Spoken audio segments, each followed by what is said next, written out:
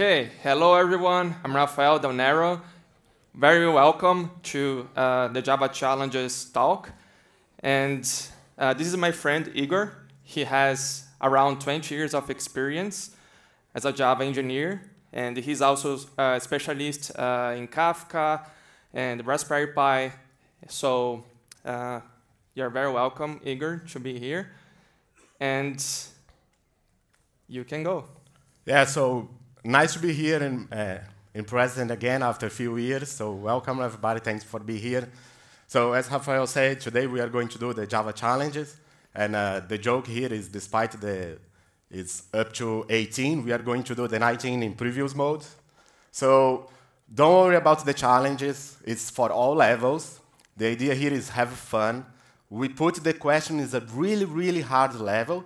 So don't get afraid of the questions. We are going to try to be more kind of an interactive way. So we are going to explain kind of a way that you can answer the questions in your mobile. Don't worry, you don't need to download anything. You don't need to log in and anything. It's anonymous. But you can put a nickname or a fake name. And on the end, we have a fun here because the person who gets most of the questions right, we can came here on the stage and maybe take a selfie or something like that. Surprise Prime. Yeah, it's a very nice prize. Yeah. So we are going to divide. Rafael is going to be the right and I'm going to be the left. And you can follow us on social network. I believe that if you guys here, you already know about the Java challenges. But if you don't know, javachallenge.com. Rafael del Nero is the creator of the Java challenge. He's a Java champion. He's author of books. He wrote some books. And he has around 15 years experience. So I'm going to show the Kahoo website.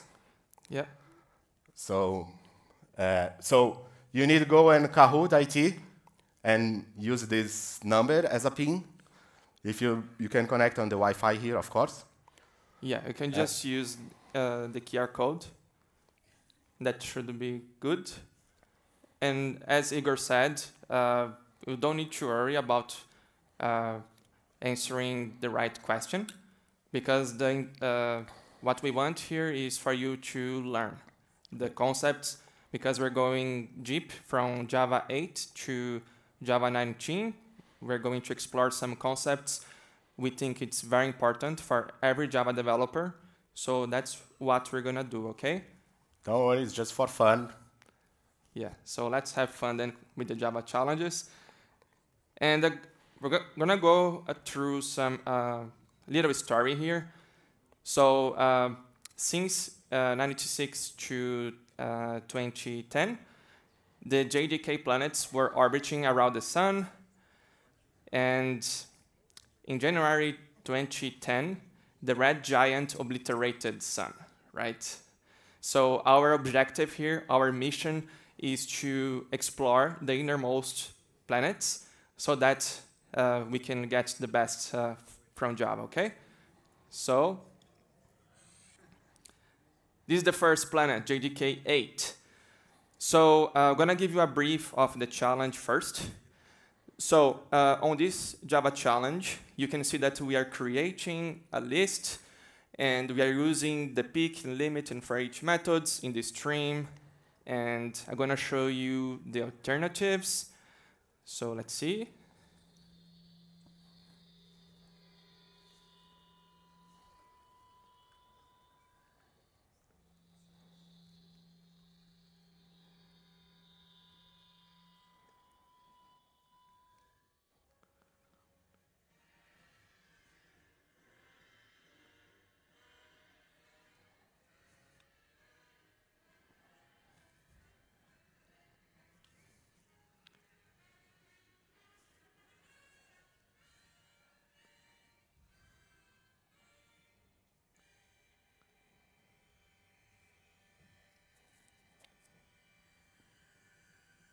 Okay, who thinks it's A here? B, C, and D. Okay, so let's see the answer. Come on, Duke.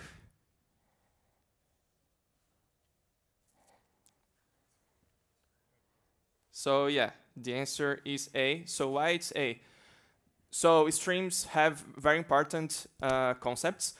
So the first one is the intermediate operation methods. So those methods, they are only executed when the terminal operation method is executed. So for example, in this code, whenever we have this terminal operation method, which is for each, it could be also the collect method. The intermediate operation methods will be executed. And one very important concept here is that streams are lazy. This means that if we don't have a terminal operation method, nothing will happen here. So that's good for performance. Okay, another one from JDK 8. And as you can see here, we have this list with A, B, C, and then we have a for each. So this is quite simple. So I'm gonna show you the alternatives.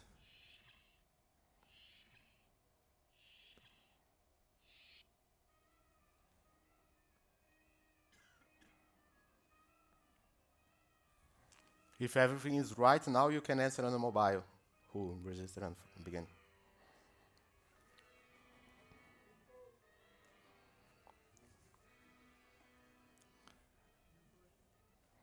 Okay, who think it's A? Who think it's B? C? And D? Okay, so let's see the answer.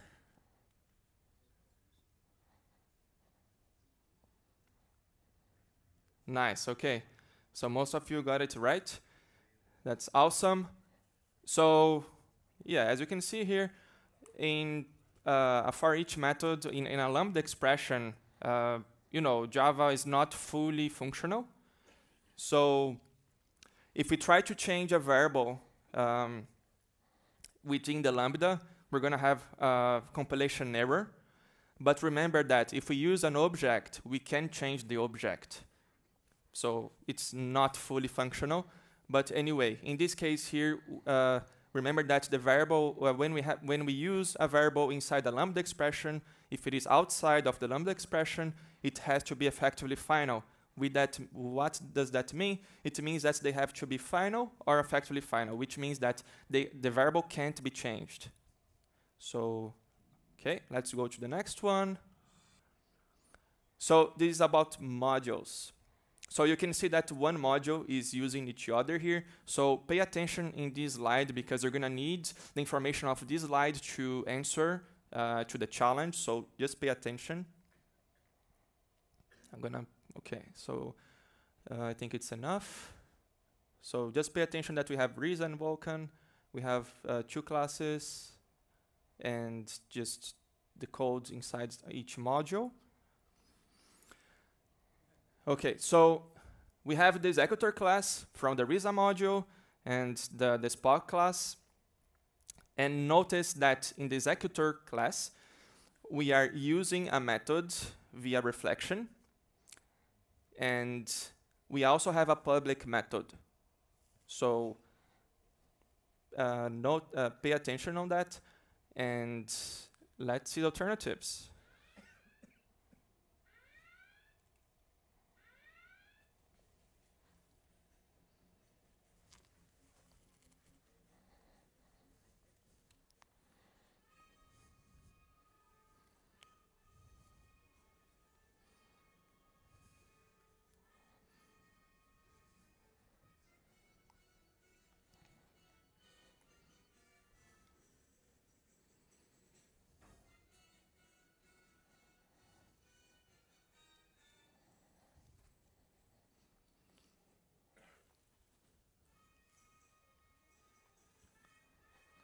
Okay, who think it's A? Who think it's B? C? And D?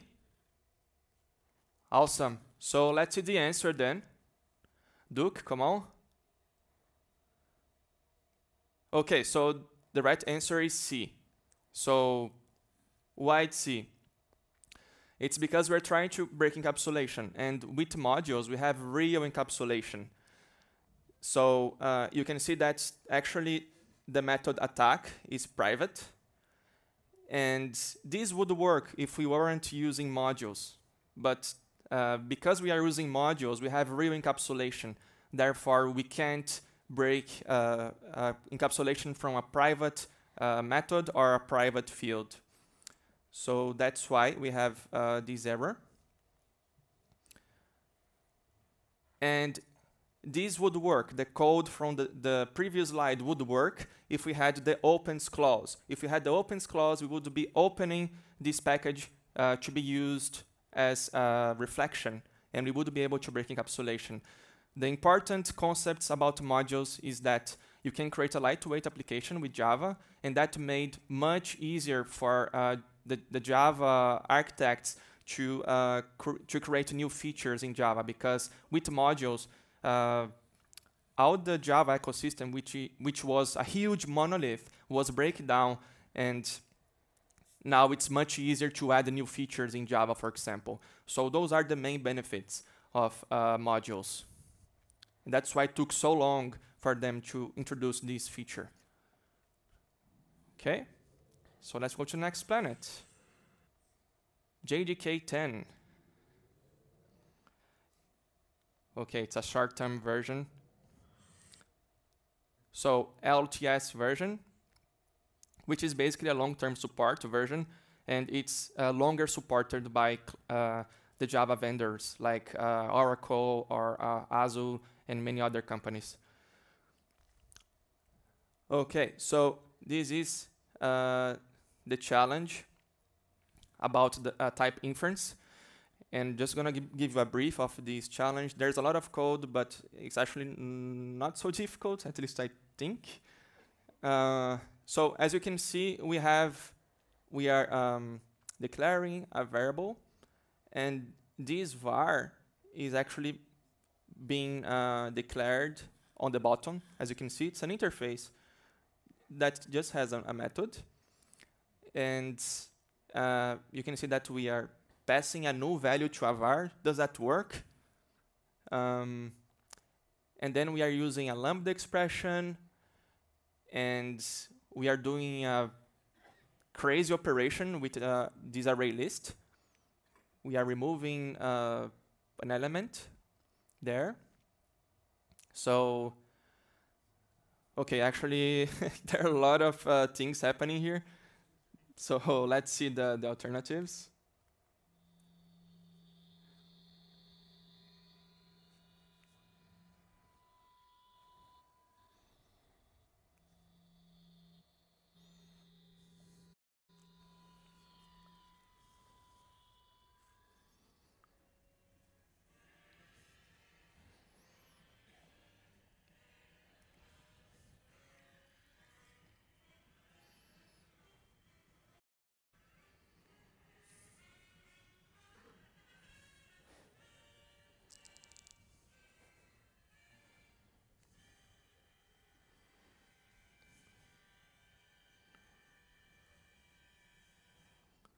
Who thinks it's A?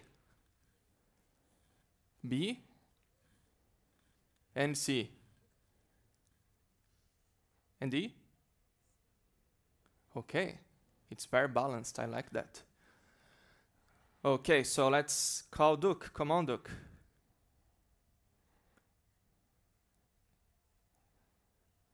Okay, so it's B. So why it's B? Since Java 10, the Java maintainers, they decided to not create a keyword that would cause compilation error. So that's why, for example, we can use the name var. So this is totally fine. This compiles, and this is fine. And of course, this is not recommended because the name var doesn't mean anything. So we should put a meaningful name in our variables. And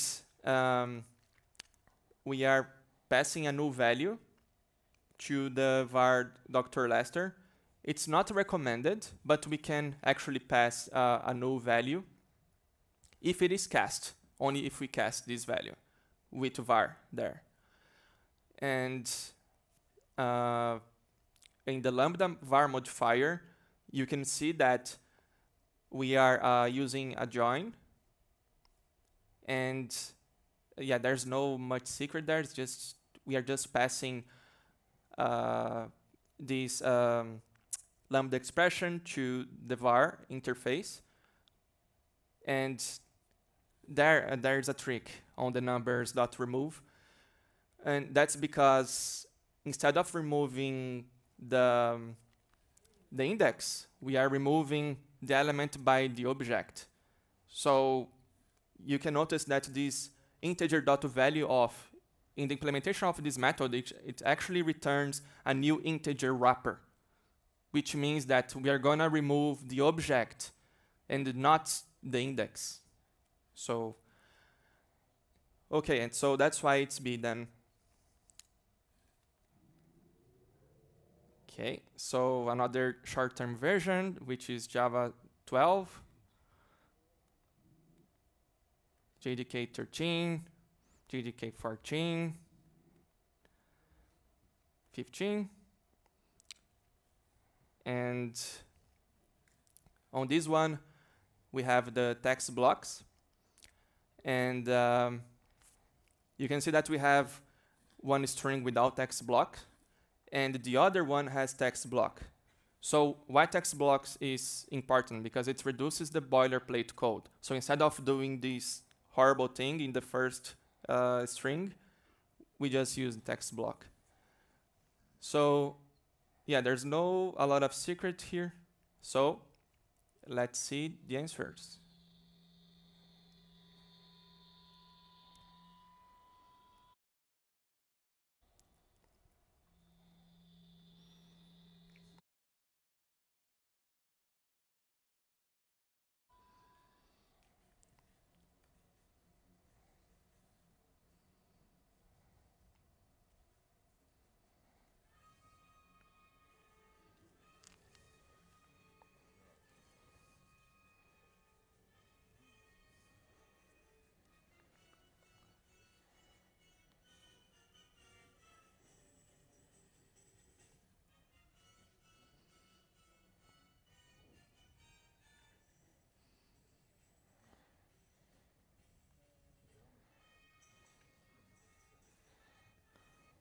Who think it's A? Okay, and B? C?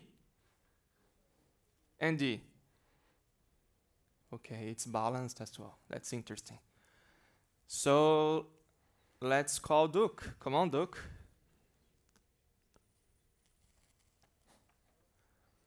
And this is very hard, by the way. This is very difficult. So what's happening here is that in the strip method, so we are trying to substitute the percentage %s, as you can see. But what's going on here is that we are concatenating strings. This means that we have many strings there. Therefore, the formatted method will only work for the last string, for this for the last HTML. Therefore, look won't be substituted. So that's what's going on. And in the second one, what we are doing, what's happening is that when we use text block, we are actually, we have one string. So that's the difference. So we're going to substitute the string successfully. So, and that's why it's not working.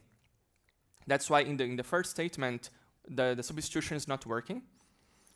And therefore, when we compare the Jedi without text block, when you compare with the equals method, it's going to be false because it didn't substitute. But here in the second line, notice that we are using the formatted again, and then we are able to substitute it because the string is concatenated already. So that's why. And then we compare with the Jedi with text block, and then they are going to be equals. They're going to be the same. Okay. So now my friend Igor is going to present the challenges. So who think here is so difficult? We think it's too much difficult, the questions. Really? That's a good question. And who here is working with Java 8? Wow. Java 11. Yeah, the majority. Java 17. 17. Oh, there's a lot. That's awesome. That's awesome. It's good to know. So we achieved on the middle of the quiz. As I said on the beginning, it's for fun, no pressure, with anonymous, we don't care. It's just for you guys to learn and have fun. We have the board here to show the top 5 persons. As I said, you can put any name. On the beginning, we show that you can use the Kahoot. Unfortunately, if you start now, you cannot join the quiz. But you can even try to answer mentally for fun and for learn. So the person that is winning, should we say? Should we not say? We can say yes. Do you guys want us to say who is the top 3 or not? So I'm sorry my spelling here, but it's Mark Horst, something like that. Mark Horst. It's the first one. The second is S. And the third one is X7. And Kit and Anais, maybe? They are almost there. So yeah, anyway, as I said, don't worry, it's just for fun. So, records. Planet 16, yet another short term. So this question is about records. So here you need to try to understand what is a record, what's the benefits.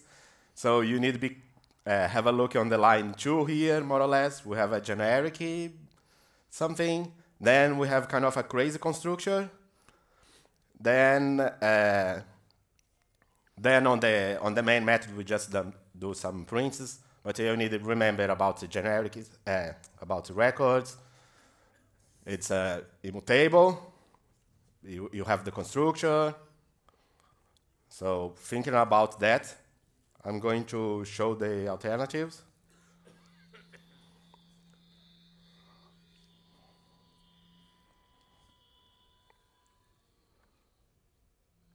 And you guys should be able to answer on the mobile now.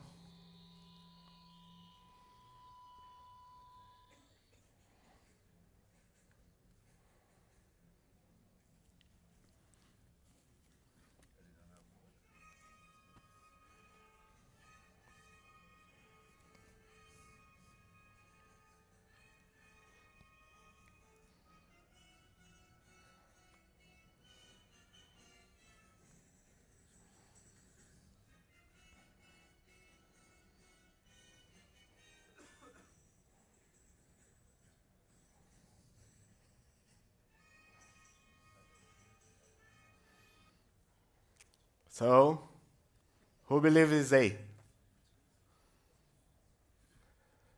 Who B? All right, C. Fair play. D. No one is D? Okay.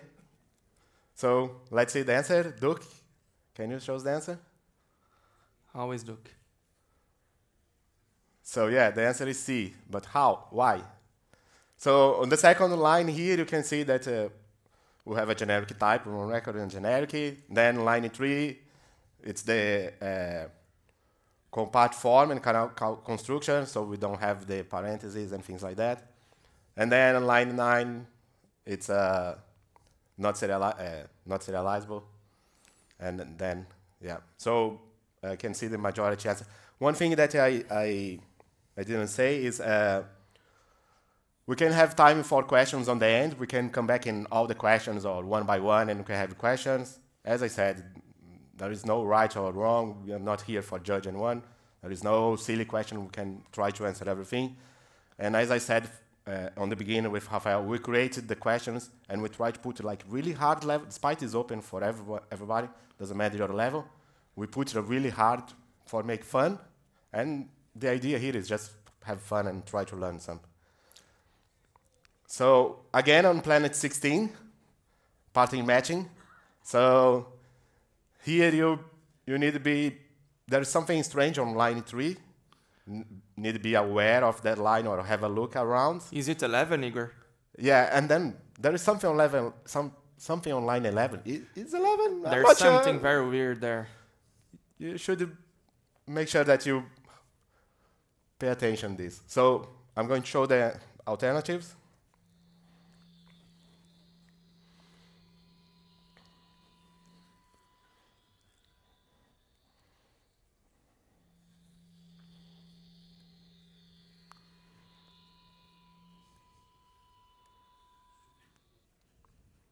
And you should be able to answer on mobile now.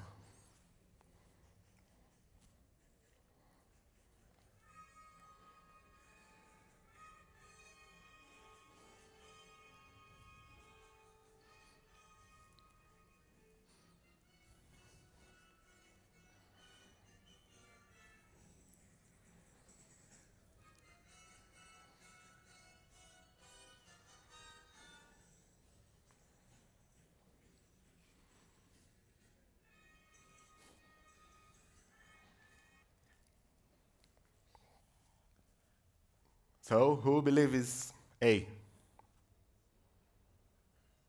Who believes B? C. All right. D. Okay. And the others are? This is a bit hard. Yeah. Yeah, anyway, as I said, do for fun, try to learn something. So Yeah. let's see. Come on, Duke. Show us. What's the answer? Duke has always the answer. So the answer is letter D. So here, anyway, this question was really tricky. If you look on line 3, it's 1 and the letter L, not 11. This is kind of a tricky that you see on some Java old certification exams. I think Oracle try to make it remove this, but if you guys are old style and did like the certification 4 or 5 or 6, you guys are going to remember that we usually to see something like that. And of course, because it's a number and a letter, that thing is a string, so then comparator is false. So on line 5, it's out-unboxing, so true becomes a boolean. And then on line 5, it's just a normal string, it's an object string. And then the two strings are different, so it's false. So it's 3 false, and then number 6, line 6, is just a normal exception. So here, false, false, false, and exception. Yes. And again, the 1 and L here is really tricky to see. You need to pay attention, it's much details. Next one, we go for Planet 17. It's another LTS, long-term support. So let's see this one, sealed pattern. Okay, so I can go on this one, Igor. So this is about sealed classes, and we can see that we have a sealed interface, we have a static non-sealed class, a record, a static inner class, and then in the main method, we are doing some operations with a switch case. And you can see that we are using pattern matching as well. We are using pattern matching, which is nice because we don't need to cast class anymore, and makes the code so much better, so much more concise. And those are the important points of this challenge. So let's see the alternatives.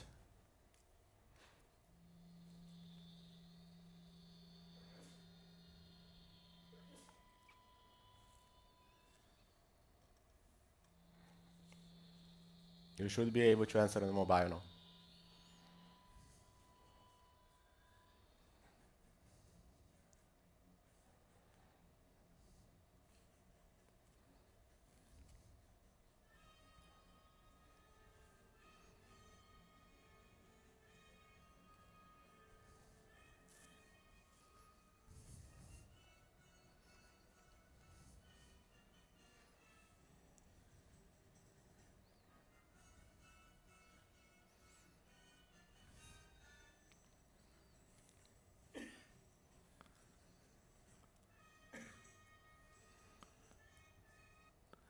Okay, who think it's A? Who think it's B? and C and D. Okay, it's balanced as well. So let's see what Duke says.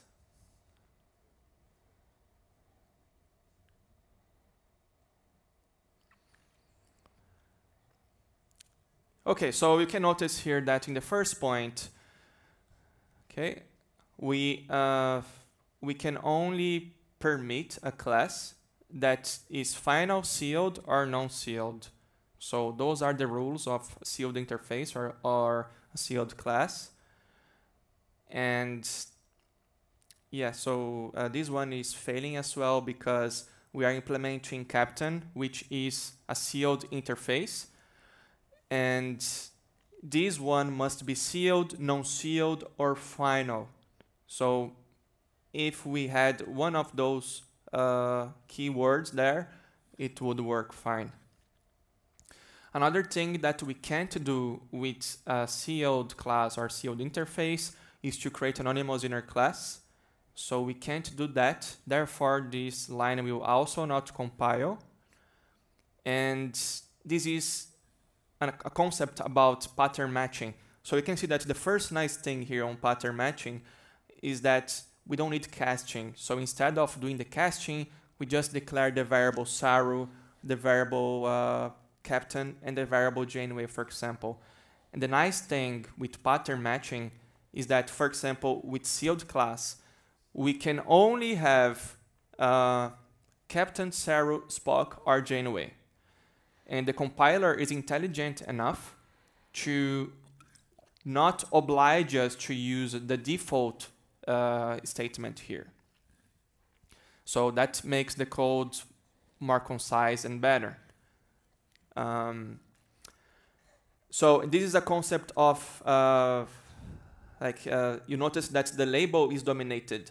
What does that mean? It means that Captain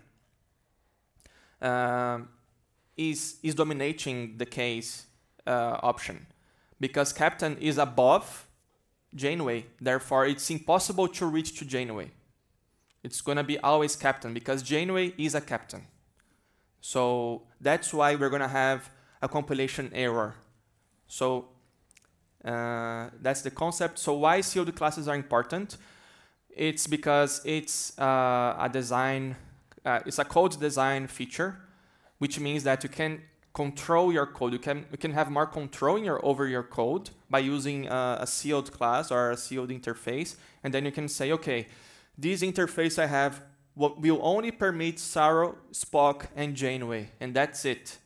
So that helps you on your code design. You have more control. So that's why it's important. And you can also use the feature of pattern matching, so which enables you to not use the default. It's not necessary. Okay, so go back to Igor. So we have the last two questions here. We are going for Java 19, previous one. We can talk about virtual threads and structured concurrence. So the top three boards so far. S is first. Who is S? Yeah. Don't worry, you don't need to say on the end. Mark's Horst, or something like that, and X7, Kate's are the ones in the top. So it's up to them, more or less. Anyway, as I said, for fun. So Java Planet 19, absorbed by a red giant. So virtual threads. Who here knows what is virtual threads, how it works, the benefits of virtual threads? Well, you can think in virtual threads something that maps. So when we usually to have platform threads, that is a relation between one-to-one with the OS threads. Virtual threads, you don't have this relation, so it means that you can have hundreds or thousands or millions of virtual threads for one operational thread. And then, of course, you increase a little bit the throughput. It's based on if your thread is go to I/O stage or not. But you can parallelize, you can handle more things. So for example, you can handle thousands or 100,000 of requests per second. Imagine you have a Spring Boot application with web server. A Spring Boot application by default starts a Tomcat web server. The Tomcat by default have 200 threads. So if you have 201 persons doing a request in a simple post get method, the last person is going to wait. One of the threads are free to use it, or you can, of course, create more threads. You have the limit of memory. So if you increase, you're going to have an out of memory problem. So then they came with a reactive way to do it. That makes the code really nasty, let's say, difficult to read, difficult to understand, quite impossible to debug. So now with virtual threads, you can solve this problem. So the main benefits of the virtual threads is not when you're going to use it and how you're going to use it. It's going to be when the applications itself implement for you. So imagine when Spring implements the virtual threads and the Tomcat implements the virtual threads. So then you're going to use that controller in a transparent way, kind of a black box, but you're going to be able to handle 100,000 of requests per second in a simultaneous way. So this opening the scenarios for loads of things.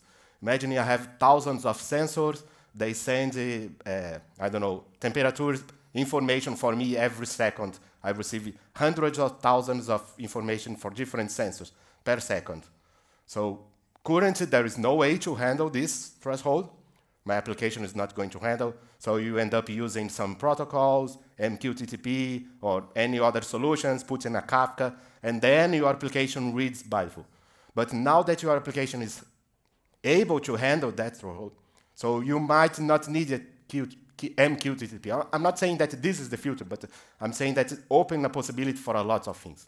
And I use the Spring as an example, and Tomcat, but there is already beta of Jetty, there is already beta of other frameworks, Micronaut, Helidon, Quarkus, and so on and so on. So, and the other point is virtual threads are going for inside the database. They are going to inside the JDBC or R2 JDBC.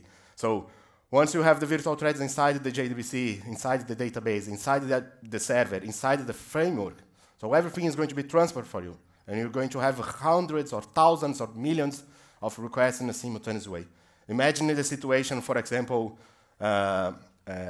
online game or something on TV that, you need to send an SMS or you need to go in this website.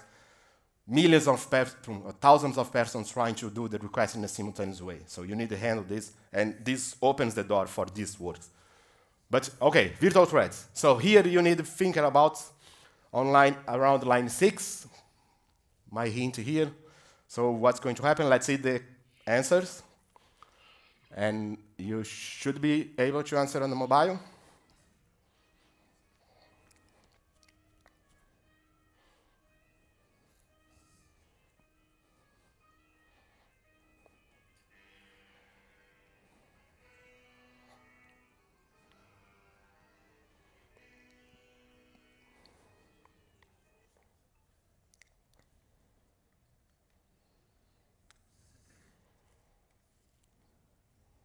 All right. Who believes A? Okay. Who believes B? Who believes C? And D? Okay.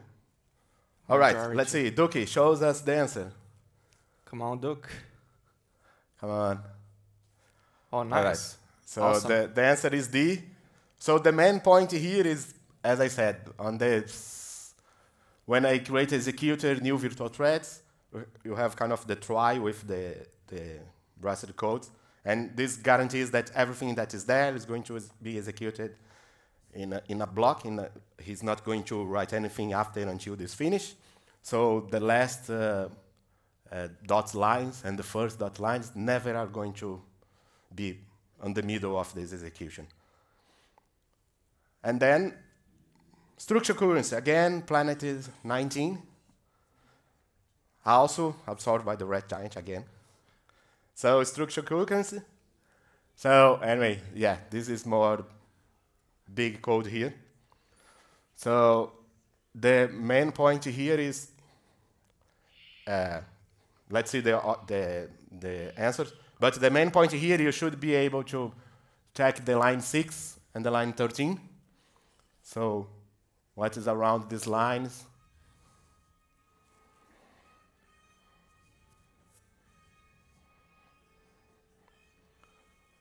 Sorry, you should be able to answer the mobile now.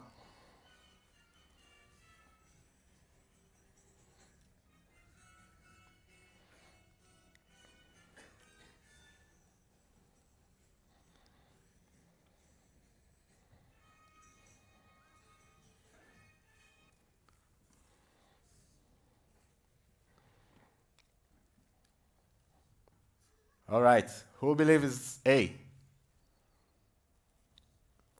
B? C? And D?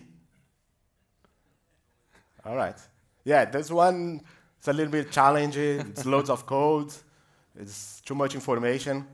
But the main point here is, as I said, the line is 6 and 13. Look, let's see the answer. All right, yeah. So on line 6 and 13 is the main thing. So here we are using, on line 6 is shut down successful. So this means that everything that's inside that block, the first one that gets the answer, the other ones are going to be ignored. So the method get A, or get the method who get data, McCoy, has a delay. So the other is going to ever answer first, so it means he writes data and he ignores the rest. And then on line 13, we have the shutdown on fail, means only is going to stop if some fail or if he finishes everything. So in this case, I'm just doing a get, so it's not going to fail. So he prints everything. So then the answer is data. Okay. So that's it. So we did a kind of everything from Java 8 to Java 19, or 18 plus 19 in previous mode. And if you guys want, we can show the board on here. We have a special surprise. But there's a gift, guys. So I'm going to give you a free book. So, as I said, Rafael is the creator of Java Challenge. He's a Java champion. He's writer of book. And we have some surprise. Yeah, so guys, you can download the book for free. You can use the QR code, and then you're going to see some Java challenges. It's the low-hanging Java challenges, which will help you to master some important concepts from Java, and will help you to create better code, and to get the certification if it is an objective you have. But the main goal of the Java challenges is to help you to be a better Java engineer, so that you don't have to reinvent the wheel. Because sometimes I see that so many times Java developers creating code that's totally unnecessary. For example, they break encapsulation, they create getters and setters for everything. For example, when they are using lombok, they're using the @data, they break encapsulation. So that's why it's so good to master the Java features, because if you know the Java features, you won't reinvent the wheel. You're going to use, okay, I know that in this collection class, I have, I can use the comparator, I can use comparable. So if you know those concepts, you're not going to reinvent the wheel. I did that a lot, but of course, once you get more experience, once you know more about Java, you won't do that anymore, so that's good. So feel free to get the book for free. I just want to come back here and show javachallenge.com. You can find us on social network, and you can get all the challenges that we did today. It's on GitHub or Rafael GitHub. So go there, get the code, try to understand, run your IDE, see the answers, and try to learn a little bit. Have fun. And if you guys have questions, we are going to stay here free to answer. I know we covered lots of questions and it could be tricky, but thank you for coming. Yeah, and don't worry, if you didn't get the link, I'm going to send to you on your email. So if you get the book, you're going to receive everything by email. So don't worry about that. So if you have any questions, otherwise, thank you so much. Actually, before, the S Who is S? Who is S? Once you came here, Let's take the picture. just if you want, it doesn't matter. We can take a picture here with that. Or if S is not here, X7. Oh, nice. So let's have the picture. Yes.